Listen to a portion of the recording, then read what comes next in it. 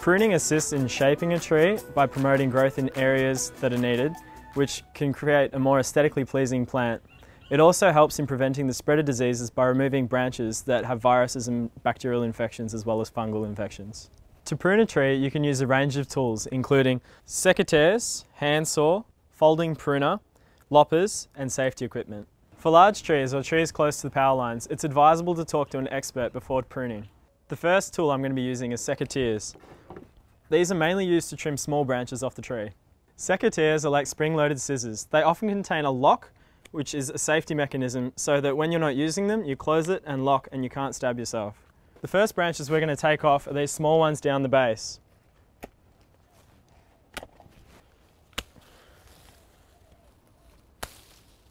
This is a handsaw and it's used to remove slightly larger branches. It's ideal to have an incredibly sharp blade, but for this reason you have to be really careful when using a saw. These protruding branches pose a potential hazard, so we're going to remove them, making sure not to cut the main stem. If done correctly, the cut should be slightly off the tree so that the branch protrudes slightly. After a few months, and when the cut starts to heal, you'll notice a donut-type ring start to form around it. As this branch is already dead, you can already see the beginning of the donut forming. For hard-to-reach branches, you can use a pole pruner.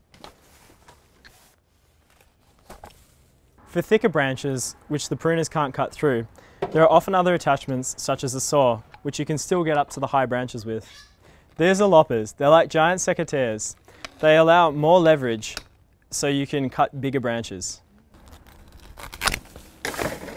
These tools made light work of those thin branches, but when it comes to bigger, thicker branches, we often need to do an undercut. This is mainly used for branches that are so weighty that if you cut from the top straight down, it will get about 2/3 of the way through and snap, ripping off quite a bit of bark and exposing the tree to diseases.